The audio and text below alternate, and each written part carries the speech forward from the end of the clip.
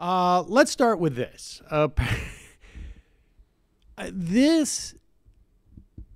I think for some people this is a little bit baffling, but I do think that what we are seeing here is the playing out.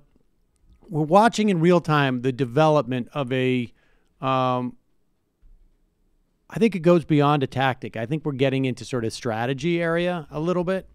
And it is not unrelated from the assault on Gawker that we saw, and we've seen this now in the media. The right is starting to become. I mean, do you remember there was a time?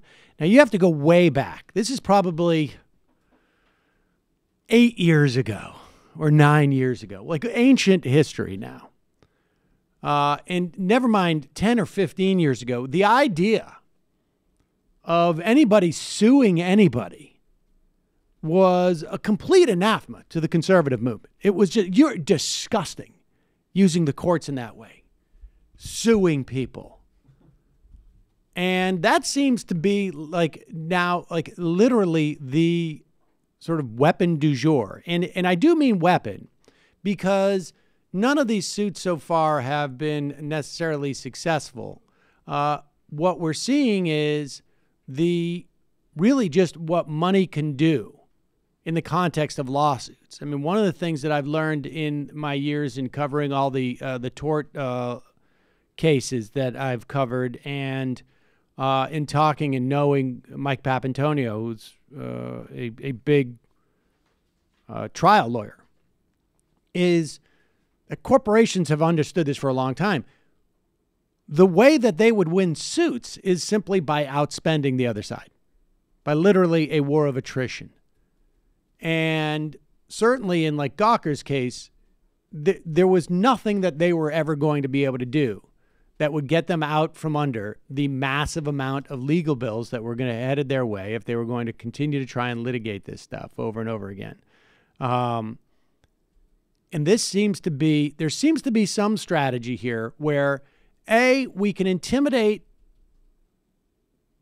companies, corporations, individuals with lawsuits.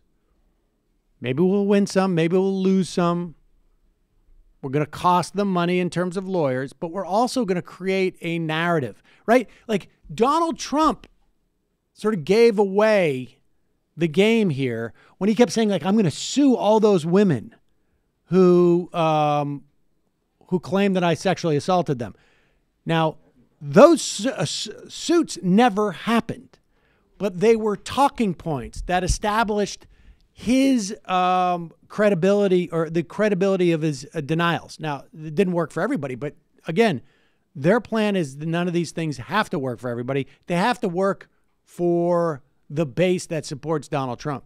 So here is Devin Nunes, who has filed a $250 million lawsuit against Twitter. I think just for the purposes of maintaining this narrative that there's such a thing as shadow banning. Remember they had the shadow banning hearings? I remember Maria Bartiromo. So I tweeted out, it got no life. It got no life. And I know that's something that my followers and viewers care about. There is a quality to this. Let me just and just understand, I'm not making an analogy, although I think there is some coincidental crossover. But you know how the white supremacists, the reason why they hate the Jews, even though they're white, is because the Jews are the ones who are supposedly the race traders who are allowing people of color to succeed. Like that's like the calculation that's built into this. This whole thing about shadow banning is part of like their narrative, the right's narrative, is to like why nobody seems to agree with us or why we're not being retweeted. Oh, it's because there's some other underhanded plan that is being taken place, some tactics that are beyond, that are outside of fairness. Like my free speech, we're in the intellectual dark Twitter, right? Because we're shadow banned. This is all part of their narrative that they build when in fact, none of it's true. Well, how is it that every day There's conservatives that are being banned. So, look, they don't want to call it shadow banning. That's fine. They can call it whatever they want to call it. But the fact of the matter is people could not see my tweets. Okay? So now, but if you move forward, if you get emails from Twitter, it's constantly left-wing stuff. It's constantly fake news stuff. So I think if Twitter wants to be in the public square and they don't want to be a content developer, they should come clean, give us all your algorithms. How is it possible that I can be attacked relentlessly hundreds of times a day by fake accounts that they claim in their terms of service should not be there? So I guarantee you, if I put something out that was sexually explicit or attacked someone personally, they would stop it. They would say this is a sensitive tweet. They never did that to any of the people that were coming after me or other conservatives. So this is Devin Nunes on Hannity, basically coming up with this massive conspiracy theory that Twitter has an algorithm that sends only emails pushing liberal stuff, and in some way like been zeroing in on Devin Nunes. Like this is some multi-dimensional chess here where Twitter is like the people of the Twitter are like, we've got to silence Devin Nunes. Yeah, respect Jack Dorsey. Yeah, watch out. I had no idea that Jack Dorsey was so conscientious. I thought he was just an enabling idiot. How much alt-right accounts? How much have we seen this be an issue on the right? Eric Alterman coined the phrase "working the refs," and that's what they did with the media, and now they're doing it with the social media, right? Facebook, Twitter, they're all going to have special select committees that are basically going to be like, the Republicans are in power. We've got to, Devin Nunes has to be we have to come up with an algorithm, make sure that Devin Nunes isn't ratioed every time he puts out his stupid stuff. But here's Sean Hannity. Trying. Oh, yeah. Here's Sean Hannity.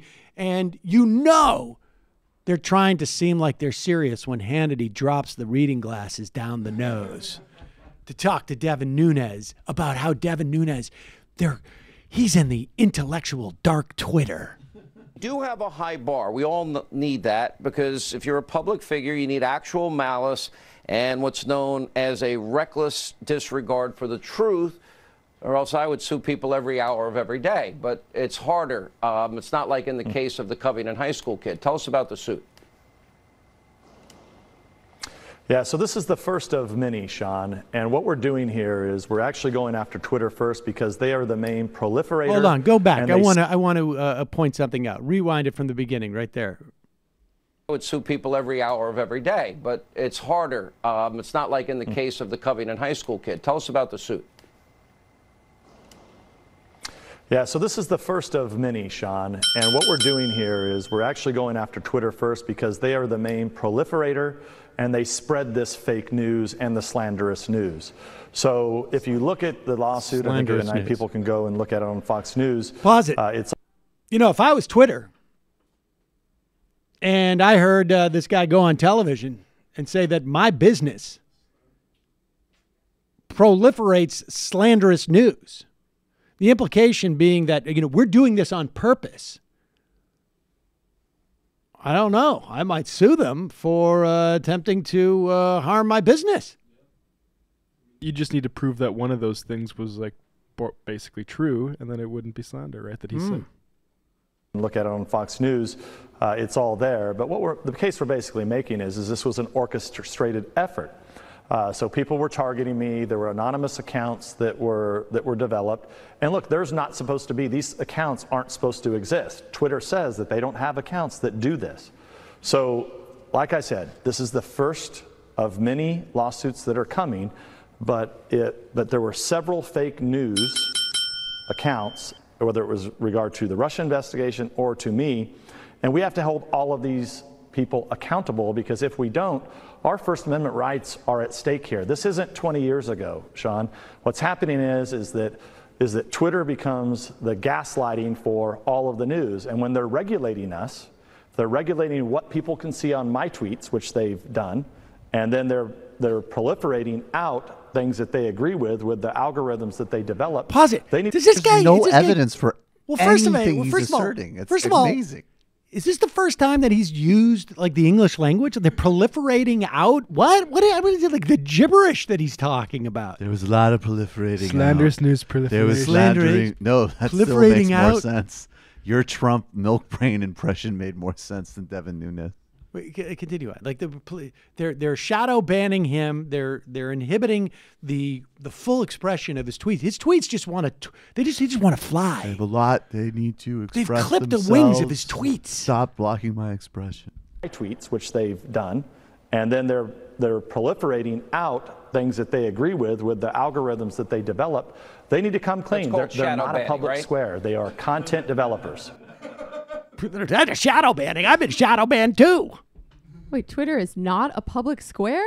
I've been doing it wrong. This is just like going outside and yelling stuff. It's not a public square. They've been proliferating. If they want to be a content developer, what is that? I don't know what any of that even means. What is a content developer? I think he's kind of co-opting the antitrust critique of like Amazon being a platform and like a producer at the same time. Like they're stealing a lot of these different sorts of like words. But Twitter doesn't have like Twitter's not putting out its own content.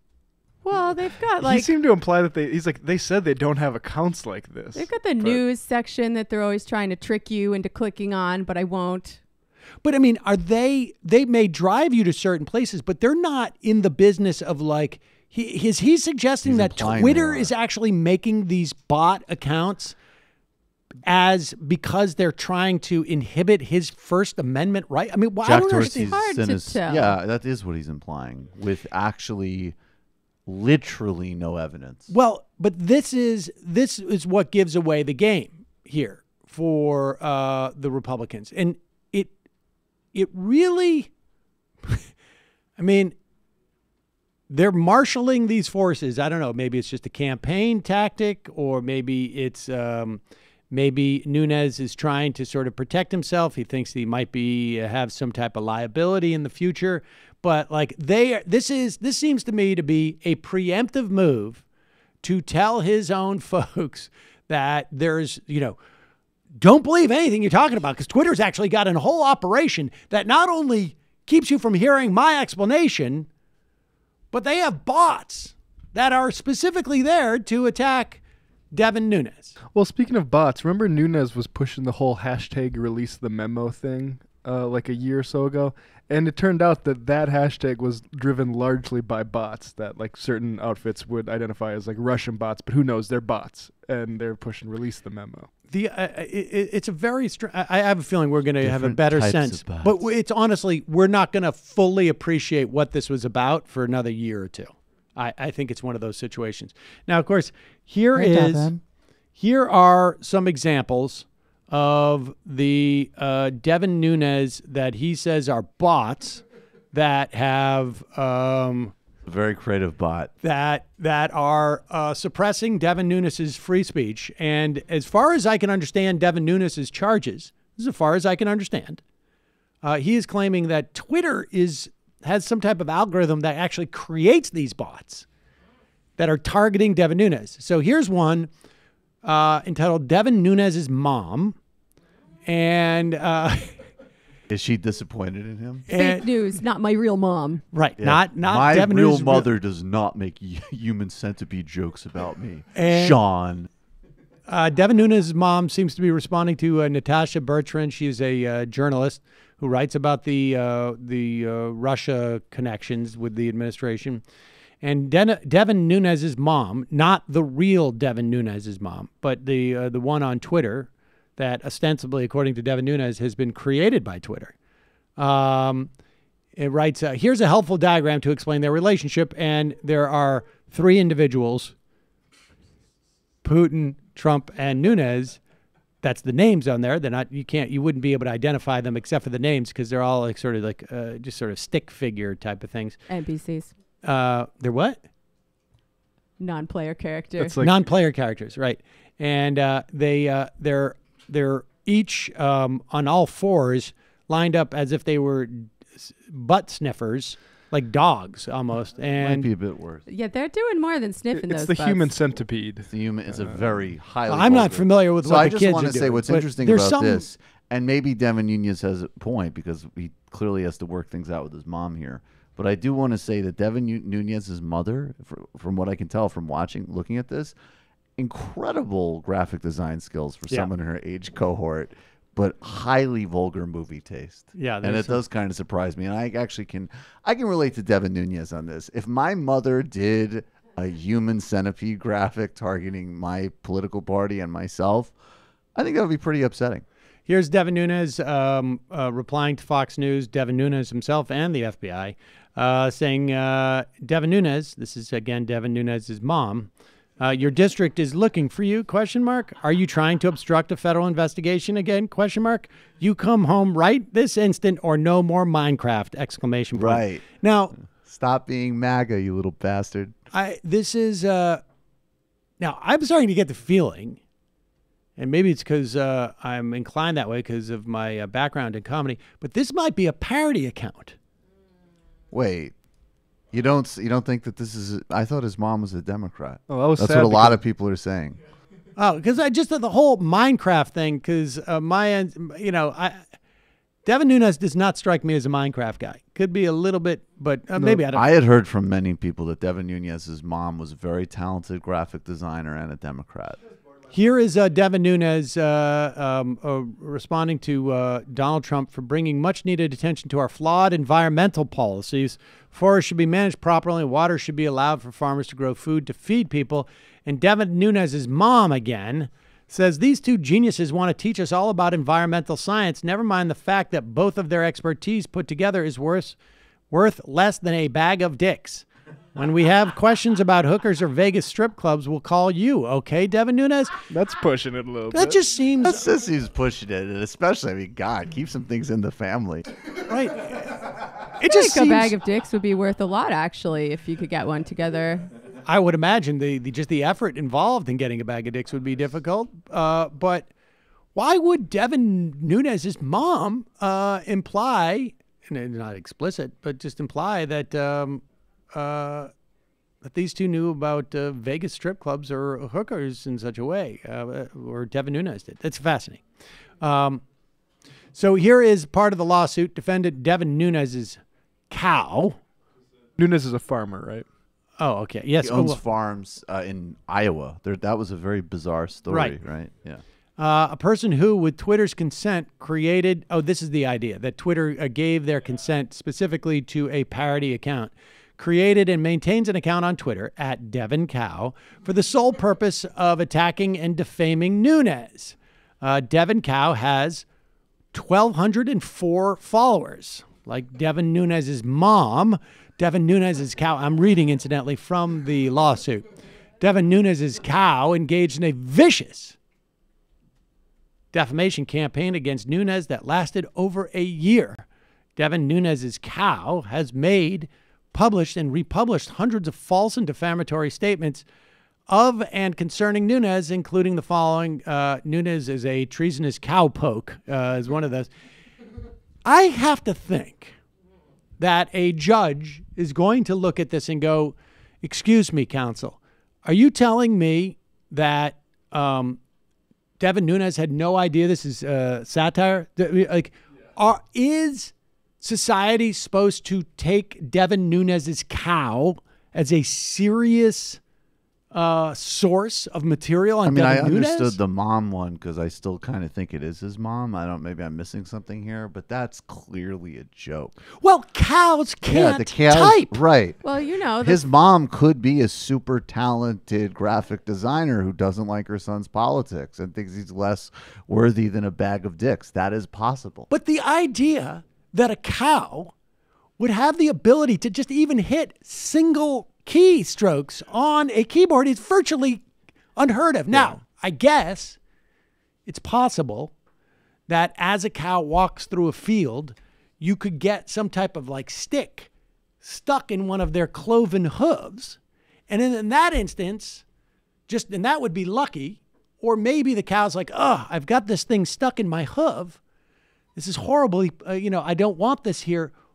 But on the flip side, I will be able to type now, and I could start a Twitter feed because I have this unique ability as a cow to actually hit one keyboard. It would Right. go something. You it would go some- think well, it would go some of something these like jokes this. might be a little tacky, but they take a long time to type out. My position. There's also the case you don't know if Jack Dorsey's been invested in sort of bovine neural networks to help get cows onto the platform. The way to He transcend the industrial abuse of animals is to get them wired. If there's more connectivity, they can't be beef. It's the same stuff as Peter Thiel's case against Gawker, right?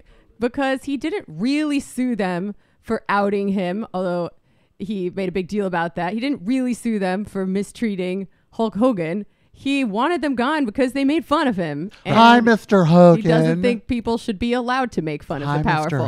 And like, it's Hogan. ironic too, because Twitter is actually taking steps to protect the powerful as we speak from getting ratioed when they say dumb things. This is, and I'm quite convinced that this is part of, at least part of the motivation here is we're going to work the refs. And the idea is that regardless of what's going on Twitter, we're just going to keep throwing suits at you. And regardless of whether these suits have any basis, no one wants to be a company that's getting sued often.